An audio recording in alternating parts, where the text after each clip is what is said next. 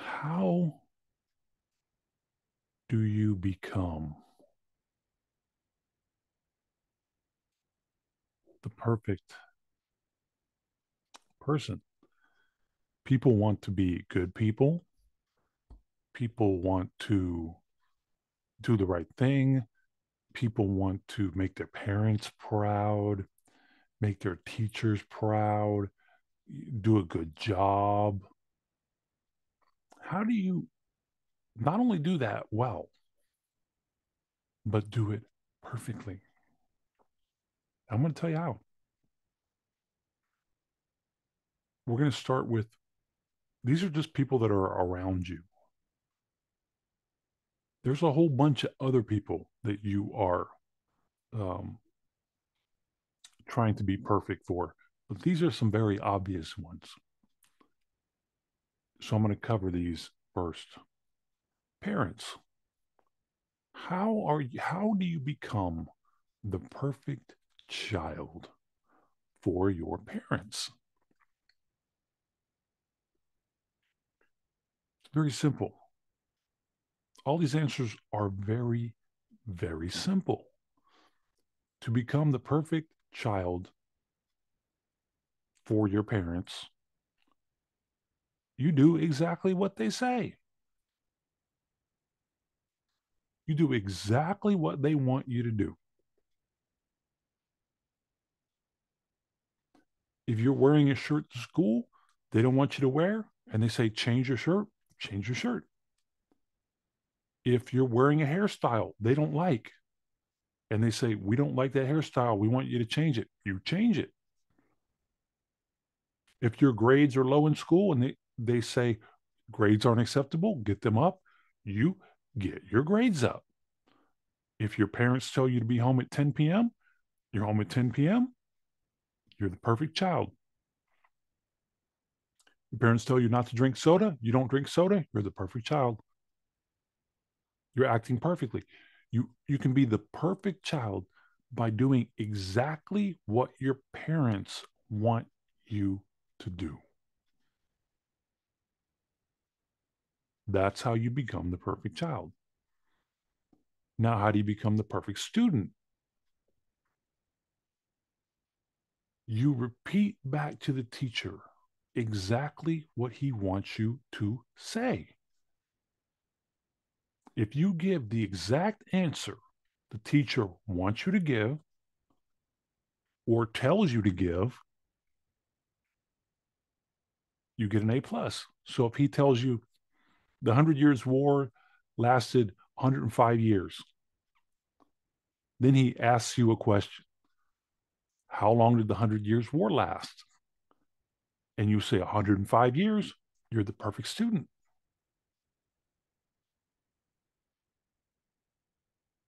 If he tells you 1 plus 1 equals 2, and then he asks you, what's 1 plus 1? And you go 2, you're the perfect student.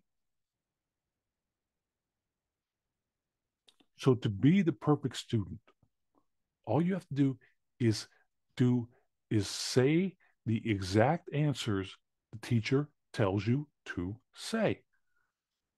To be the perfect student, all you have to do is repeat back exactly what the teacher tells you, exactly how he tells you to do it.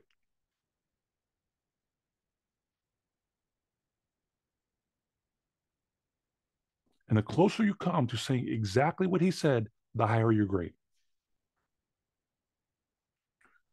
Now, your pastor in your church, how can you be the best parishioner, the best apostolate, the best apostate, the best uh, layman, the best churchgoer you can be? By doing exactly what the Bible tells you to do, by doing exactly what your pastor tells you to do. If your pastor tells you, in our church, we don't drink, you don't drink. If your pastor tells you, if you get a girl pregnant, you don't get an abortion, you don't get an abortion. If your pastor or your church tells you, you don't have sex before you're married, you don't have sex before you're married. You do exactly what they tell you to do. So to be a good child to a parent, you do exactly what they tell you to do. To be a good student to a teacher, you do exactly what they tell you to do. To be a good parishioner, a good churchgoer, you do exactly what the pastor of the church tells you to do. Exactly.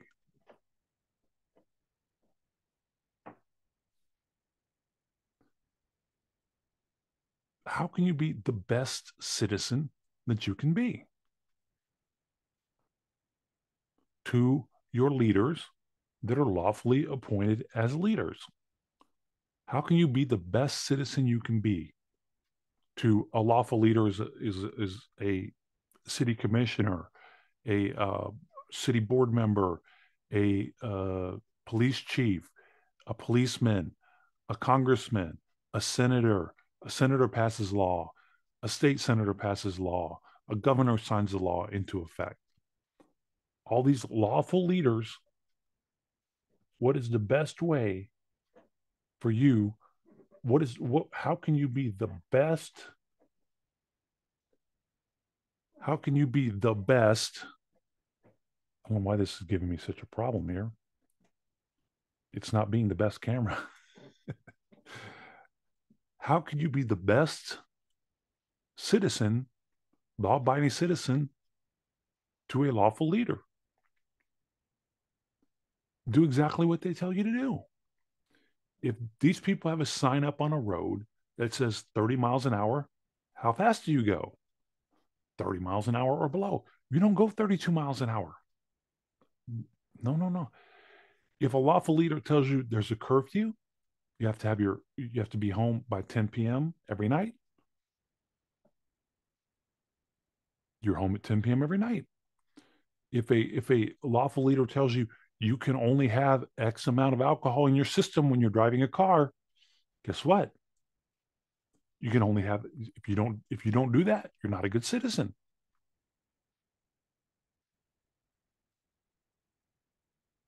So to be the best citizen you can be to your leaders, you do exactly what they tell you to do. Your employer, your boss, how can you be the best employee to your boss? Do exactly what they tell you to do. If the boss tells you we need 10 orders this week, you get him 10 orders this week. If a boss tells you I need this pallet empty by 5 p.m., you empty the pallet by 5 p.m. If the boss tells you I need this shelf stocked completely full, you stock the shelf completely full. If the boss tells you I need all these emails answered by 3 p.m., you answer all the emails by 3 p.m. And guess what? You're the perfect employee. You are the perfect employee. You're the perfect employee when you do exactly what your boss tells you to do. So you're the best child when you do exactly what your parents tell you to do. You're the best student when you do exactly what the teacher tells you to do. You're the best parishioner. You're the best churchgoer when you do exactly what the pastor or the priest or the church tells you to do.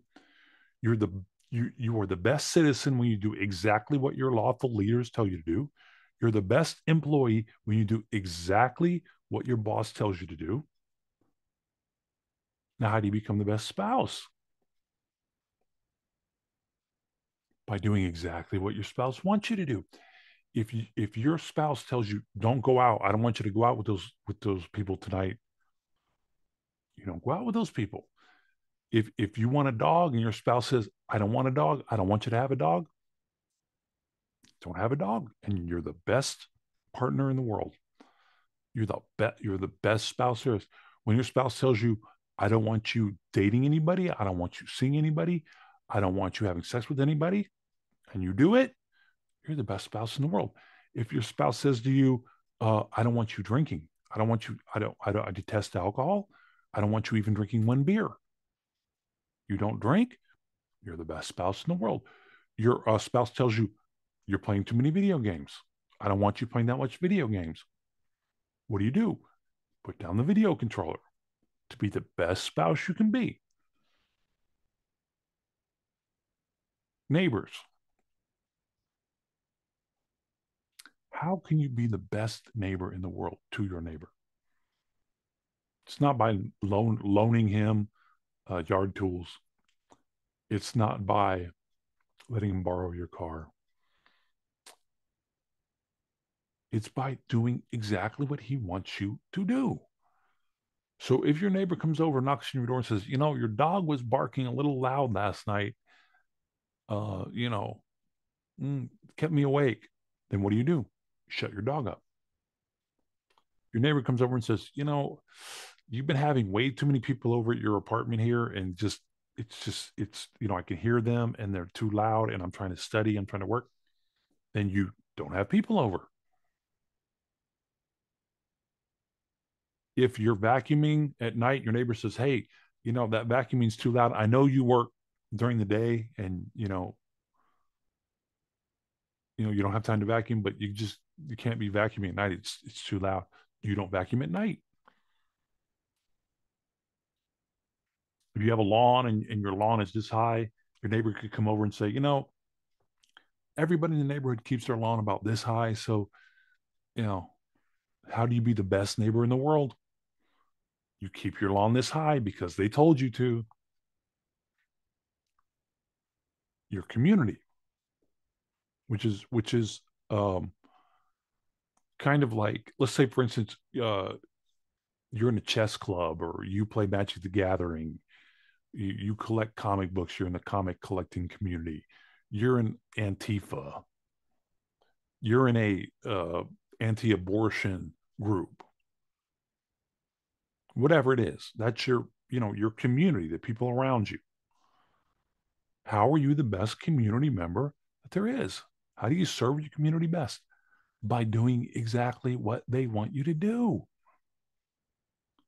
So if you're if you're anti-abortion, and all your buddies, all your community members say, look, we're going to have a rally, and we're going to go pray out in front of an abortion clinic tomorrow at 10, and you go, I can't make it. Mm-mm. Not a good community member.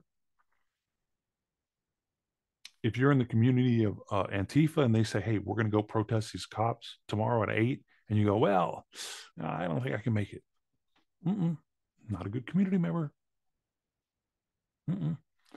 If your community members go, well, they're having a big, we're a very small town, and they're having a big sausage fest, literally a sausage making fest down at the town square, and everybody's going to be there. You're going to show up and help us make some sausage?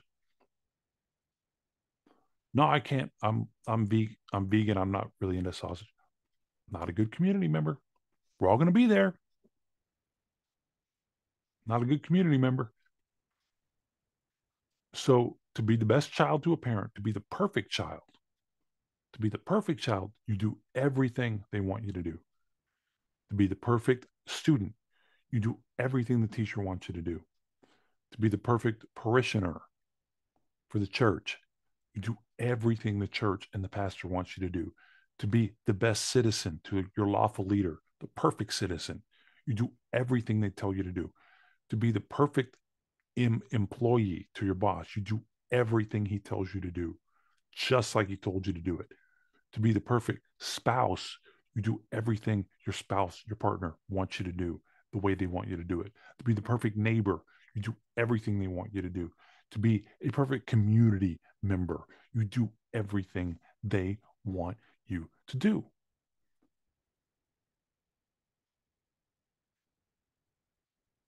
And where does this leave you exactly? So you're doing everything for all these people. And that's just a few of them. There's more. But you're doing everything for all these people exactly the way they want you to do it. Where does that leave you? Where does that leave you?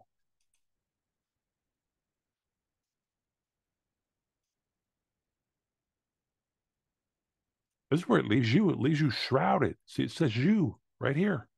It's hard to read because you're being shrouded. You're at what about your actions? What about what you want to do? What about what you want? What about your free will? What about your drive? What about your likes and dislikes? What about your emotions? What about your mindset? What about your thoughts? What about your feelings? They're all buried. You're buried. You don't even exist. You're running around doing so much for other people. You don't even exist as a human being. You have all these people wanting you to be the perfect student, the perfect child, the perfect parishioner, the perfect citizen, the perfect employee, the perfect partner, the perfect neighbor, the perfect community member. And they all want you to be that by their standards, not yours.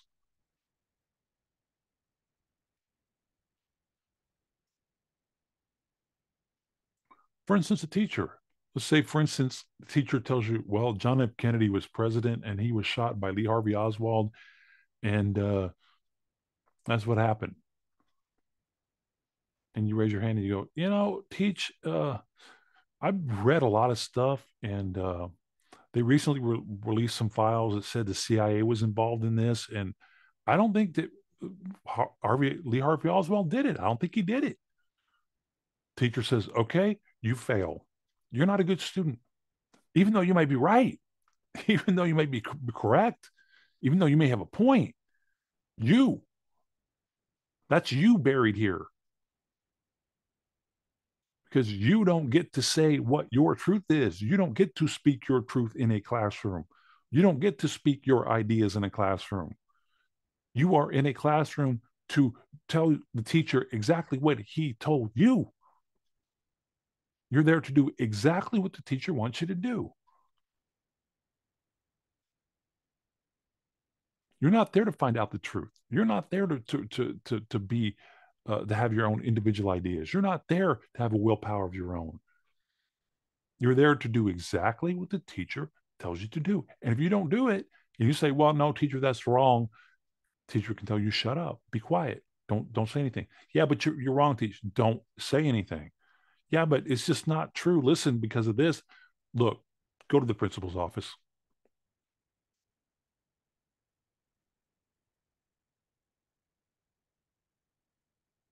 You don't even have you have zero chance. Zero chance. You, where are you in all this? Where are you in all this?